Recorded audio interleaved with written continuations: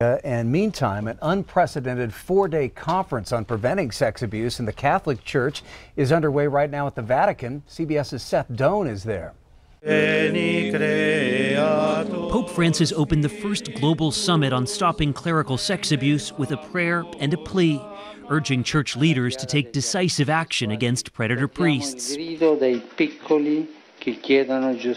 Listen to the cry of the little ones who want justice, Francis said.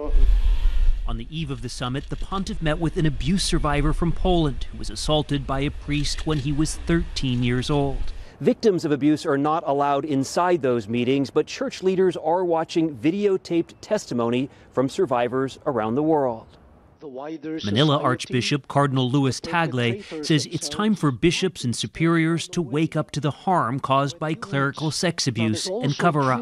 We humbly and sorrowfully admit that wounds have been inflicted by us, bishops, on the victims.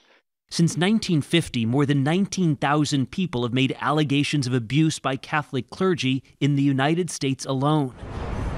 The Vatican's former top sex crimes investigator, Archbishop Charles Scicluna, said church leaders have a sacred duty to protect victims. It is important that every allegation is investigated with the help of experts, and that the investigation is concluded without unnecessary delay.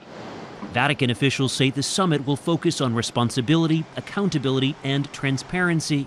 Victims and the Pope are demanding concrete action. Seth Doan, CBS News, Rome.